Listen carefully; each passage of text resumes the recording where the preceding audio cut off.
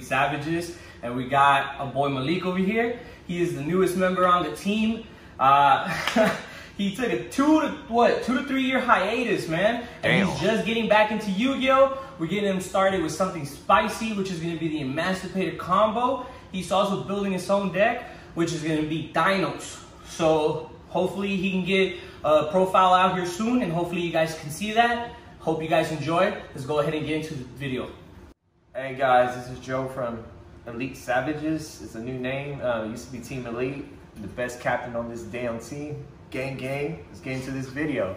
All right, here goes my Sky Striker preview or profile of my deck. I just want to shout out to this Dark Magician. That boy be killing it.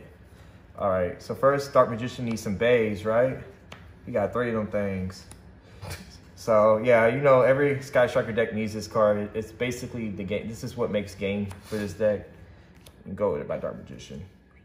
Next one is his number 2 piece. You got to have Rose. Rose is pretty good situational, and it's another copy of Ray. You just to do your shenanigans or whatever you need to do. I actually like the fact that you can, you know, destroy their link monster and special summon her, or if you summon any Sky Strikers, you can summon her again. She's 4, so it matters. Typically, you may want to play a second copy, but if you only have 1, that's fine. 1 reinforcements of the armory to get into Ray as well. Okay, so now the spells. Spells are what makes the deck, right? So 2 Shark Cannon, people play 3, but I find out playing 3 was really bricky. I would end up drawing all of them and couldn't do anything or didn't have enough spells. So that's what I like. 2 Jamming Waves, just because back row decks are pretty heavy sometimes. A lot of rogues going around, so it's really good against rogue. 2 Widow Anchors, because it's a really good card, and you can't play 3? Yeah, I can't play 3. I wish I could, but this card says, you know, let me try to beat you as fast as possible. I always like that where you like chain 1, chain 2, take 2 of the monsters and just attack. I used to do it against Thunder Dragons at one point, or they used to do it against me when I played Thunder Dragons, and I used to get salty. This is one of my favorite cards too, Afterburners. It just pops. So, you know, they have like, typically when they have a lot of negates, they have a lot of monster negates, but not that many actual Omni negates. So I usually try to bait them out with this card and then just start trying to play the game after that point. The 1-ofs, you're going to play 1 of the Token Maker. It's cool, but, you know, I'd rather, you know, something else, but it's okay. Multi-row, this card makes all your Sky Striker cards, what's it, Speed Spell 4? Is that what it's called? Yeah. And it basically, it just gets you back in the game sometimes. And then it sets your cards. So you're just trying to poke at your opponent until you can just beat them. Yeah, these are really good. Just to get to your Ray, Terraforming. And then I play 1 of the Mystic Ed. Like, this card is great. Like, you know, it just stalls you out. Sometimes you can use Afterburner to pop your own monster just to keep Mystic Mine on the board. Sounds bad, but sometimes if you have light points and your opponent has under you and it's game 3, Mystic Mine until game ends, you know, whatever. They can cry. Mystic Mine wins you game. Yeah, Mystic Ed is the thing. See, that's Ed right there, and then that's his opponent. Ed's laughing at me, but it's not that funny.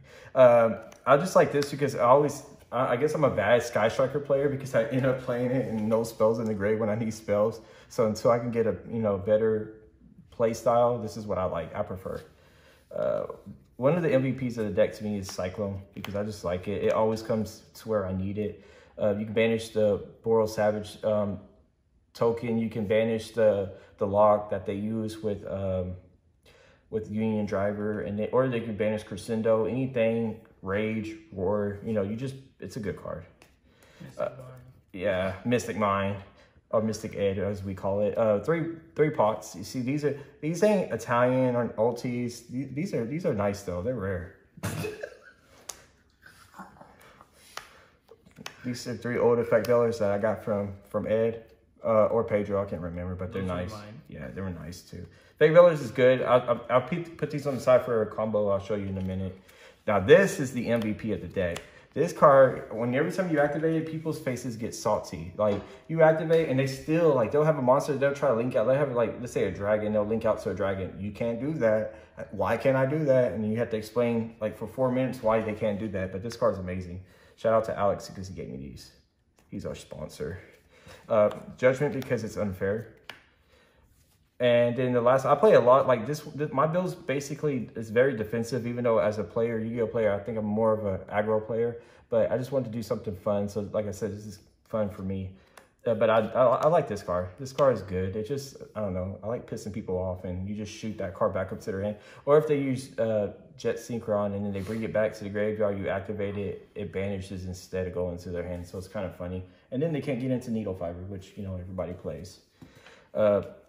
Before going to the extra deck, another, just a shout out, like a little tech you could use is, you know, the Ghost Girl. I think this is Cherries, because everybody's playing Needle Fiber, you're playing Needle Fiber. So it's just a good side option if you do. I don't have a side deck for this deck, but as just a side option is Cherries, because, you know, if you're going second, you know, this is just good because it takes away their Needle Fiber.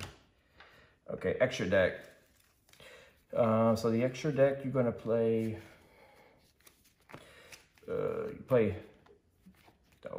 let's make sure we do it the right way. Of course, you're gonna play three fires. That's the best one in my opinion, because you just add whatever back. 3 water, because she adds from your deck. Unfortunately with this deck, you just really want Engage. That's like your bread and butter, but you just can't play it. So it hurts, but this deck is still really good. Hayate, this card's MVP too. I didn't think I would like this card, but it works. Another good card is Ace, ZZ.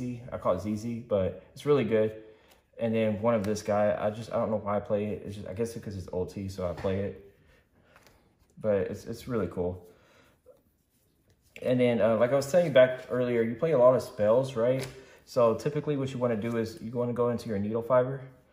You know, it's easy to make Needle Fiber. Make your Needle Fiber. You can do it several ways. Like I use the fire. You got Ash Blossom. Or if you're just doing it the hard way, Effect Veller. Effect Veller, activate Effect Veller. Now you have 2 monsters. You link it out for link 3. Go into her, activate her effect. Since you have 3 spells, link out. And then you go into this guy. This guy, you target her, becomes 5,300 attack. And then depending on how many attributes you have in your grave, you can pop cards and they can't respond. So usually you have a fire, a water, or earth, and a dart. Yeah, and a light. So you have at least 5 targets. So you're just clearing back row. So, yep, that's the deck. But I just want to say shout out to our team. Like I said, we're still working on everything, but the team is officially now Team Elite Savages. Or Elite Savages. Yeah, Elite Savages. So, yeah, shout out to Malachi. He's the man. And shout out to, you know, Dark Magician. But that's it. Goodbye, guys.